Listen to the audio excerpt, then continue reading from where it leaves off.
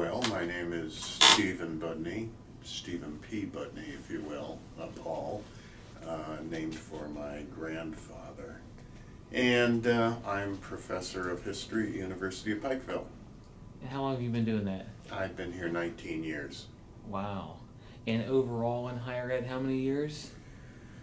35, 19, I'd say 35. Wow. So as a kid, did you see yourself as a professor in higher ed, or as a kid, what did you want to do? Does any kid see themselves as a professor? I mean, really, we all want to be cowboys, or I don't know what people want to be these days, to be honest. Everyone wants to be famous, I know that, right? So you can get on Instagram and get 15 minutes of fame. But truthfully, I always wanted to be a race car driver, and it's something that I was actually able to fulfill later in life. I did do some racing before I went back into academics.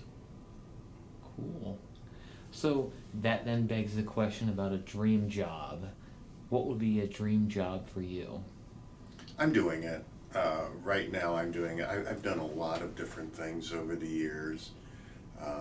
I did do racing, as I said, which made me a mechanic for a number of years. I had originally started out going to college and dropped out to pursue my dream of racing, and then gradually that led me into being a mechanic, and I ended up working at Pratt Whitney Aircraft for 5 years, and eventually went back to school for the very simple reason that I was living in Maine and there was nothing to do in Maine during the winter. So I went back to school and caught the enthusiasm, and I just decided to stay in and stay with it, and that led me to this.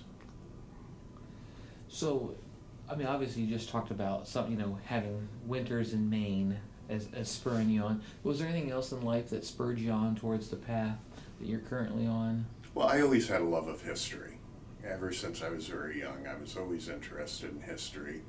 I read constantly, and most of the time I was reading about history, so that really was, but that was always a hobby. That was always something that was on the side that I did, even while I was doing other things. And then I realized when I first went back to college, of course, like any undergraduate, there were a number of options. I looked at being an English major, I looked at philosophy, but then I decided I didn't want to manage a Barnes & Noble when I got my degree. And history just seemed like the most practical course, because I could not only study history and read about history, but I could write about it.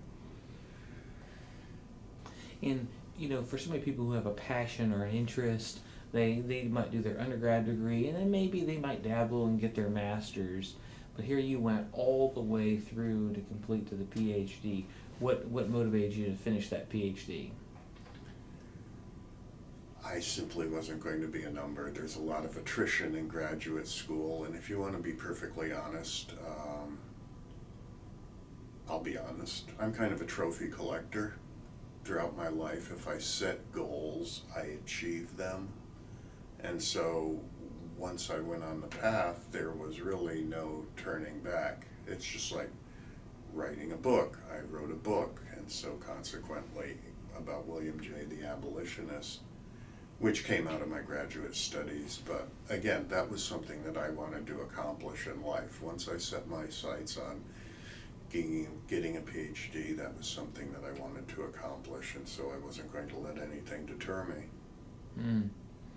And that's a huge trophy to have accomplished. So when you think about your life, and I know it's really hard to summarize a whole life, but when we think about your life and you think about your call or your purpose, if we were to put it into a sentence, you are called to, or your mission is, how would you complete that? My mission is to make people understand history. And when I say that, I mean make it approachable. I try to make it approachable for people. If you read a lot of scholarly journals and a lot of things that are being written about history these days, they're not approachable for the average person. And that's why people tend to take the easy path. There's a lot of misinformation out there. And really, I mean, as an academic, our goal is to share our knowledge, right? I mean, that's the most basic thing, whether it's within the academic community or to disseminate it to the wider population. I know that sounds kind of pompous, but it's the truth. So would you say then today your career, where you're at right now, aligns with what that purpose and mission is? Yes, sure. And so obviously you've had, I think about students who've mentioned your name and talk about how you've been influential to either connect with their love of history or kind of help them in their next steps, whatever their next step is for their career. But who's been most influential for you in your life to help guide you or inspire you? There's been a couple of people, but if I were to choose, and these are people I think about sometimes when I do my job. Walter Norris, who was my high school English teacher, was one, because he had a good vocabulary and a good sense of humor, and I found that appealing. And he was very supportive, despite the fact that I was somewhat of a handful in high school. And Bill Baker at the University of Maine, a British history professor who realized I had potential and cultivated it, helped me along. So if someone was watching this today and they said, you know, you're really living out my dream. You've been a race car driver and done really cool mechanic stuff, and now here you are, a PhD, long-term history professor. What did you do to position yourself to achieve this particular thing? Position myself. Right place, right time. I mean, I really don't. I didn't have a plan exactly, and it was simply a case of I went back into taking some classes, and once that started, it rekindled my desire to learn more. Which is a good thing if someone, and I have told people before, some people aren't ready for college right out of high school. I wasn't. I mean, let's be honest about it, I wasn't. I had thought fast cars and motorcycles were far more appealing. And I had a good time with that for a while, you know. But it became clear after a while that it wasn't going to be a career for me. And so I had to start looking at other options, and I think that's what people have to do. Position myself. I think the planet's positioned more than I did. So obviously, all these years of higher education, you've had all kinds of conversations, whether with advisees or informal conversations, and sometimes, right, students say, I've been following this track, but really I just have no idea what I'm supposed to do with my life. And what advice do you have for those type of students? First thing, I get people who tell me, because we're in history, of course, history can be a path to the legal profession because of our study of precedent and other aspects. People tell me, well, I say, well, what do you want to do? And they say, well, I think I'd like to be a lawyer. Well, the first thing I say, if you think you want to be a lawyer, you don't want to be a lawyer. You know, that's something you have to be committed to, like anything else. And if you think you want to do it, you're not going to last.